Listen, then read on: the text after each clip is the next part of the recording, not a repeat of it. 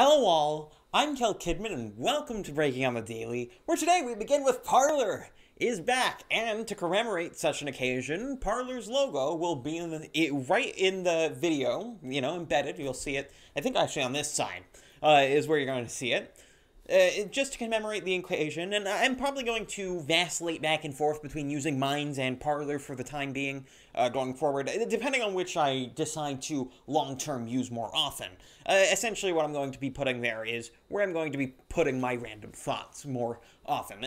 I haven't quite decided that as of yet. And it's back, it's up, and it is functioning, kind of. But as with most web launches, it's not exactly working super well.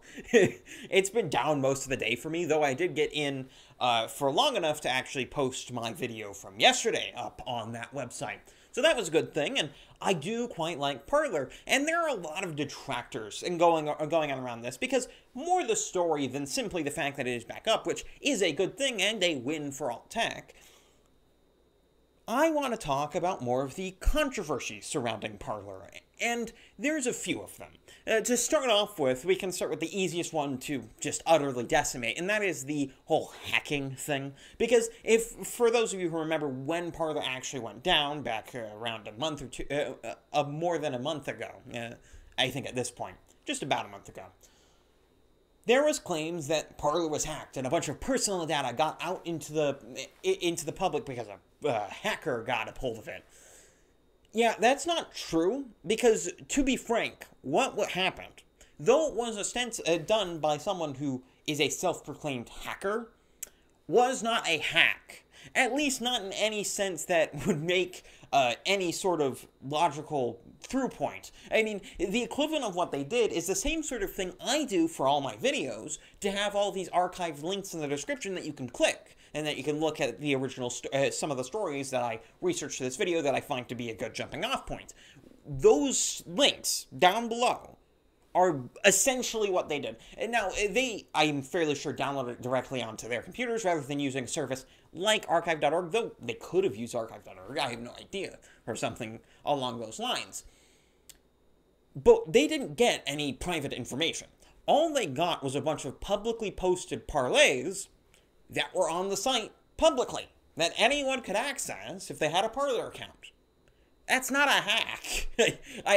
So you see a lot of Parler's detractors doing this, and this includes people who are on, sort of the alt tech side, but have their dog in the fight, with some people on Minds and Gab both making this claim ineptly at that. But you also have more of this, because there's been a bit of infighting, particularly among the microblogging sort of alt tech sites. You don't see it as much among video sharing websites, mostly because video sharing is more of a you can do it multi-platform. Like I upload consistently to four websites, though I have like 6 or 7 where I have an account and can upload. I just don't bother most of the time. And so video sharing as a general rule is less of an exclusive deal than something like microblogging is, because with microblogging, you don't really want to have to deal with multiple platforms. You don't want to have to vacillate between using Minds and Gab and Parler all at the same time, and you really only want to post your thoughts in one area. And so what ends up happening, I see this more among the microblogging space with things like Minds and Gab and Parler, is that people who use Minds, or people who use Gab, or people who use Parler are very tribal about using that particular platform. And I don't really get it, because all of these platforms have their advantages and disadvantages. With Gab's advantage being the user interface being quite good and having particular features that I quite like, and also just being consistently there for a lot of this thing, and being able to more easily avoid objectively profane things like pornography and that sort of stuff. Minds has the advantage of being consistently the most stable of all of these platforms. I've never really had any slowdowns on Minds, and I also quite like Minds in that it has more functionality to be more along the lines of a Facebook than something like a Twitter, where Twitter is just a bunch of words on the screen, whereas on Minds you can do groups and that sort of stuff, so you have that sort of extra functionality, and you also have functionality for actual video uploads, which is a nice thing, and that's one of the places where I usually put my videos. And for Parler, what the advantage was, in my opinion, was its actual mass market appeal. Because unlike Gab or Minds, particularly Gab, Minds has less of this problem. Parler's culture wasn't super alienating to a whole lot of people. And what this congealed in is that a lot more mainstream conservatives ended up migrating to Parler in much larger numbers than places like Gab or Minds. Because places like, particularly Gab, has a very serious political sort of thing, and they do have a lot of people who are really dumb on Gab. There's a lot of quite popular people on Gab who still support things like QAnon and that sort of thing. The utter insanity of that at this point. Yeah, just for the QAnon people to briefly mention you. You guys are idiots. You fell for a sham. You fell for something that, for all we know, was a freaking deep state operation. And you did that for years, and you still are doing it. It doesn't make sense. For all of you who are still in it, stop. Just stop. Okay? Just to acknowledge you briefly. But one of the controversies around Parler, which sort of comes to this sort of culture thing, is that the former CEO, John Matze, I can't quite pronounce his last name, was fired from the company in the middle of this whole thing. And there is a back and forth going on about why this sort of thing happened and what the culture of the company is going to be going forward. And I don't know. Parler hasn't substantially changed their user agreement. I actually looked through it today when it was up and I could see it. And I also looked through their community guidelines, and things seem to be pretty much exactly the same as they were before. No illegal content, no spamming or bots. That's essentially what Parler's always been, and that's what it seems to remain to be at this point. But John Matze, on his exit, it seemed to be a quite bitter one, where he's now claiming that the company is going to bend to political correctness or something to that effect.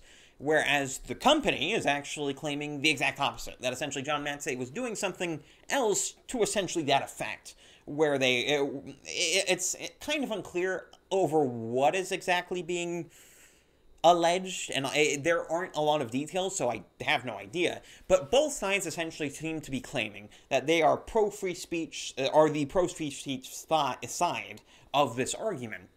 And it's kind of undiscernible as to which is accurate. So I'm not going to make a whole lot of assumptions on that point, but I think there might be another reason, because Parler went under a huge redesign. And I'm going to be frank, it's not very good. It's so close to Twitter that I just can't like it. Because I don't really like Twitter's design in a web context anyway.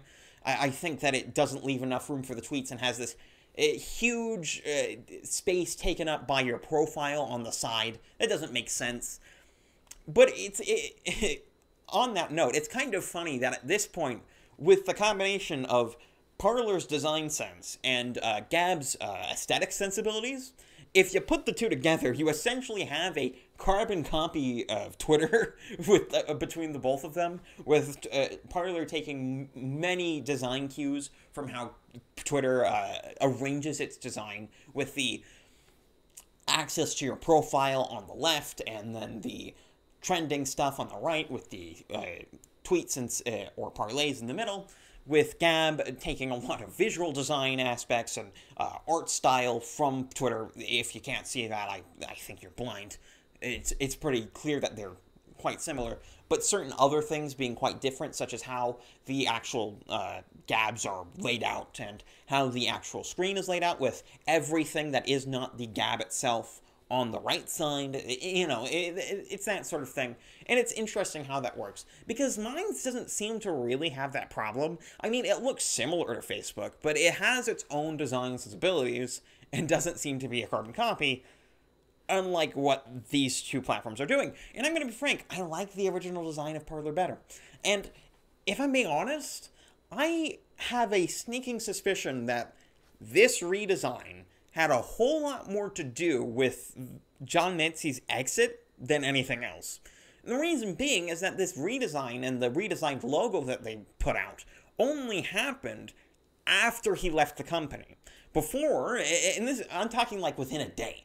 Within a day, the logo, if you went to the Parler updates page, had already changed. Whereas before, it was the normal Parler logo. So I have just sneaking suspicion that this was the linchpin. I don't know why that I necessarily think this, other than that it seems to line up timeline-wise, and both sides' narrative on the point don't seem to line up or really make a whole lot of sense, especially since they're both essentially claiming the exact same thing of the other party. So it's quite funny in that respect.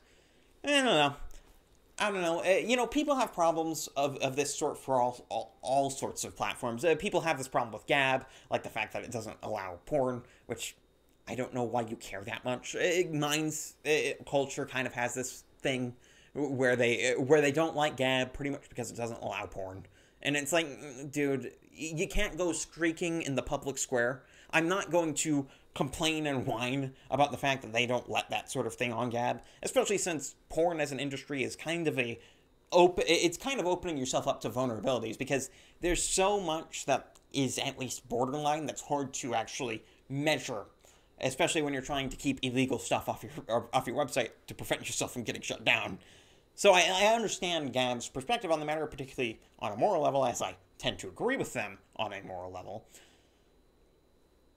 And it's just not an issue I have a huge issue with either way. I mean, I can just avoid it on mines, and so I don't really care about it. And on Gab, it's like, it's whatever. It's not actually limiting free speech. It's limiting particular forms of objectively obscene speech, which is, by the way, the point of Section 230 in the first place. So I have no problem with that. And I don't get why people freak out about it. Though I have seen Andrew Torba kind of spurg out in the opposite direction. So yeah, I get not liking Andrew Torba as a person. He does seem to be more of the spurgy type than a lot of other people, or how you'd want him to be. But yeah, you can't expect perfection. That is kind of my opinion there. And moving on to a kind of update on the GameStop story. The Wall Street Journal has done a puff piece talking about particular people who bet big on the GameStop stock and lost big. And this is the sort of thing that you would obviously expect from this sort of story, because there's always the incredibly stupid and people who cannot look forward even 5 seconds in their lives, who are going to do stupid things through investments. This sort of thing is inevitable. Inevitably, as the market rises or falls, there will be losers. That's just the nature of how the market is and how investment works. You're taking a risk, and so if that risk did not, sometimes result in a loss, it wouldn't be a risk, and you wouldn't, in all likelihood, gain any sort of value out of it. So these sort of puff pieces are really vapid and vacillating. I don't like how they frame a lot of this sort of stuff. Now, this piece kind of surprised me in that some of these stories don't seem to be directly taking jabs at the GameStop stock movement in general. It seems to me that a lot of these people are actually fairly chill about it, saying, yeah, I kind of expected to lose on this. But there are also, your fair share of incredibly stupid stories of people taking out $20,000 loans and putting it in at $200, which is about $100 or more above where the stock really should be. And this kind of explains why I never got in on the GameStop thing. I never bought into it, and the reason is because I did not get in before the point where I thought it was going to, essentially rise anymore. I essentially saw it being, this thing is so high, it has to come down eventually. The economic gravity does exist and cannot be avoided. Well, it can be avoided for a certain amount of time, but as with normal gravity, only for so long. Eventually, it does have to come down to the ground, and whether that ends in a crash or a safe landing is really up to this particular investor and how well they take advantage of this particular state of being. And I when I found out about the GameStop thing, it was already up at like 150. It was already really high, and much higher than I would have ever bought into GameStop stock. So I didn't buy into it. And the reason I didn't, I think that's fairly self-explanatory as a reason for not buying into it. There's no reason for me to buy into something which I don't believe is actually worth that much. And this isn't to say I'm not, in favor of the people who were doing this sort of stuff, just that I was not in necessarily the financial position to throw away money at that sort of thing. And I'm still not, frankly. I don't intend to do that sort of stuff.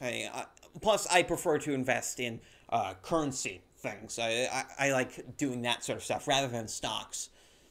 It's just personal preference. There's nothing really, I'm not going to begrudge anyone who goes into stocks or anything. I just prefer going into investing currencies and like cryptocurrencies and that sort of stuff because I find it more interesting. I find it more interesting than stocks, and also more actually available to the market. And I see it as being more information based rather than being based on literally nothing. And yes, that includes Bitcoin, which is super influenced by hype. It's insane. But even then, I think it's less of a lottery and more of a information gathering thing than stocks are. But that's just my opinion of the subject. To move on to our next story. Andrew Cuomo, Governor Andrew Cuomo of New York, has blamed the toxic political environment amid his scandal of not counting nursing home deaths properly and killing grandma over a 3 or 4 month period back in around March to May. And this particular press conference, of which this article speaks, it's filled with a lot of gems, because a lot of really dumb things were said during this press conference. Like, for instance, he said that people who, the legislator that was contemplating taking away his emergency powers, that even contemplating doing that sort of thing was somehow criminal, which really makes him sound like the sort of Palpatine type. And yes, I stole this sort of thing from Twitter because that's where I originally saw it. And yeah, I saw that on Twitter. I love that comparison. It is actually quite apt, as that's sort of what Palpatine was doing in Revenge of the Sith. Though I understand cliche movie reference, notwithstanding, I find it to be quite the funny comparison. Because Andrew Cuomo has really been treating this whole thing with such, I don't want to say a deft touch, because it's not very deft, but at the same time, it's shown that he is a very seasoned liar. Because some of the things he has blamed this whole thing on is he has spun this whole narrative in this press conference that the only problem that New York had was a, quote, information void. That essentially, the reason that all of these people were saying so many mean things about Andrew Cuomo is because he wasn't releasing enough information out. Because, we couldn't get out and debunk all of this disinformation and all that sort of stuff. All the while ignoring the fact that he was underreporting the nursing home deaths. And he waves this away as saying, no, our reporting was perfectly accurate. All we did was we were a bit late on reporting it. Because in Andrew Cuomo land, there's no such thing as a lie by omission. And, that's kind of a reasonable assumption to make when your brain is so addled on CNN coverage and being on with Chris Cuomo doing a comedy act, essentially, that sort of thing might seem almost entirely, and not only reasonable, but any other position might even seem unreasonable to these sorts of people. But of course, when we exit that sort of bubble and we start getting into, people who actually subsist their thoughts and opinions of what truth and falsehood are to reality and not some fantasy land where lies by omission don't exist, it starts kind of falling apart. Because they added 50% on top of what was already there, essentially doubled it, the number of deaths that were had in nursing homes. And his best response to this is, well, some of the people who were there were already sick. Really? His best response to this is, yeah, but they were already there in the first place, and then we sent more to them. Because that's always a good idea. Yeah, because if we want to have people get less sick, and not infect as many people, we really want to send a whole bunch of sick people in that direction. We definitely want to send all these sick people over into this group of healthy people so that they can all get infected. That's what we want to do. I mean, it just displays the utter incompetence of Andrew Cuomo in this instance. Because what he should have been doing, assuming that what he said is accurate and not just a complete bald-faced lie, was the exact opposite of what he did in reality, which is taking out the people who are sick and putting them into the hospital. Normal pandemic response. Because it turns out that when people get sick in a pandemic, historically, they go to the hospital. They separate themselves, particularly from other vulnerable people. And in terms of nursing homes, oh man, that's A1 territory for a dangerous virus to those sorts of people, like the coronavirus. So why exactly was Andrew Cuomo sending them to there? Well, I think this is a question that can be aptly answered through this next story, which is Harris commenting on the White House COVID vaccine plan and contradicting Fauci by saying that they are going to start from scratch. And what this article speaks of, and what it speaks to more broadly in a narrative point, is that everyone in government, or at least most people in government, are obsessed with doing something. And this isn't a novel idea, all right?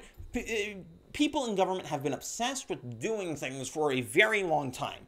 But the idea of a very active government, as we have had over particularly the past year, is something which, at least for the time being, has proved that socialism has won the battle, if not the war. Because the whole idea of a socialistic government is the idea that the government is going to take an active response, and by the government I mean the state or the public, is going to take an active response to every aspect of society, that is going to take active control over those aspects and dictate to the rest of the people who exist what shall be done. That is the concept of socialism. Essentially, government control of the means of production, and also government control over everything in your life. That's what ends up happening under socialism, definitionally. And these sorts of government figures, like Kamala Harris, who wants to take a national response to the vaccine, or like Andrew Cuomo, who insists on responding and doing something about the COVID-19 pandemic in his state, and overreacting to it, assuming that certain things would happen when there was little to no evidence, in reality, that they would happen. Is evidence that it would happen, evidence, essentially equates to models. Things that predicted into the future what might potentially happen if all of the assumptions of the researchers are correct, and they are accurately representing exactly what's happening in reality right now. Yeah, that sounds like a good idea. That sounds like a good reason to preemptively move a grandma into her nursing home rather than having her in a sick ward where she's not going to be in danger of getting other grandma sick and potentially putting more lives in danger. I've never been one to claim this pandemic is an incomplete hoax, because it's fairly clear that some sort of disease called COVID-19 does exist, and that it has killed people over the past year. I have never been of the position that the disease is entirely made up, or made up at all. It's simply not. However, I have been of the position that much of the scientific establishment, government establishment, and many other aspects of our society has spent the past year both overplaying the virus to make it seem as though certain aspects and certain responses are more justified than they actually are. And they have been spending all of their time to that point and to that purpose. I also believe that many in the medical establishment and scientific establishment have been pushing nonsense and have been pushing models and other completely inaccurate and non-representative ways of studying things in order to easily manipulate the narrative surrounding any sort of data on the actual virus itself. Take the Germany study that I've brought up a few times in the past, for example. That study is purely designed to justify Germany's use of a mask mandate. It exists for no other reason, and every single aspect of that study is geared toward proving a point. It is not geared toward discovering anything. If it was, it would have actually provided a counterfactual that existed in reality rather than inventing one out of whole cloth using their own assumptions as the way to create such a counterfactual. They would not have done that. But they did. And the reason they did, and as I hope I've clearly established, is to make it easier for everyone to swallow the sort of hogwash that we're getting out of much of the medical establishment, out of all of this sort of COVID response. That is the purpose of that study.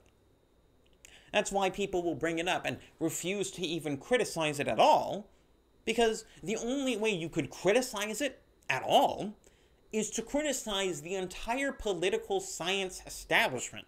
Is to criticize most political sciences, and I don't mean political science in the, major sense, the political science, the science of politics. I mean sciences that are with regard to public policy and political policy. Those are the sorts of sciences that I'm talking about.